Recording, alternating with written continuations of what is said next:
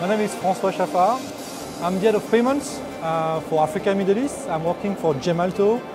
Gemalto is a well-known company in the digital security. So we provide trust so that billions of individuals can connect to different service providers and enjoy digital services. You see everywhere tokenization. So this is a big landslide which is happening in the mobile payment market.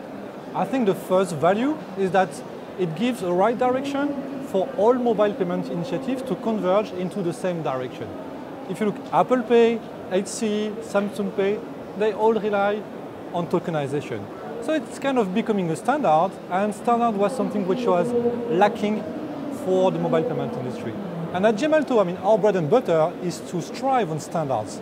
We don't want to do some tiny stuff in some tiny markets. We want to do standardized solution and technology for our customers. So we are very thrilled that tokenization is setting itself as a standard for the mobile payment industry. So for the banks, it's a fantastic opportunity to be able to launch rapidly and massively mobile payments. Previously, there were too many hurdles. For instance, having agreements with different stakeholders, managing different security frameworks, technology complexity, and all of this is removed by tokenization. So just let me give a few examples. Enrollment of the users, streamlined through tokenization. Managing different security framework, streamlined by tokenization. So all in all, tokenization is bringing time to market, user reach, hiding the complexity. So it's a fantastic opportunity for the banks. As you know, it started with Apple Pay in a way. And Apple Pay, this is still very US-centric.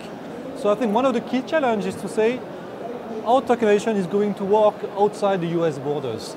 Because at the end of the day, we all know that payment is local. You organize card and payment Middle East in Dubai because you know that there is specificity for this market. So the way tokenization is going to be implemented in national payments schemes, domestic switches, this is the key.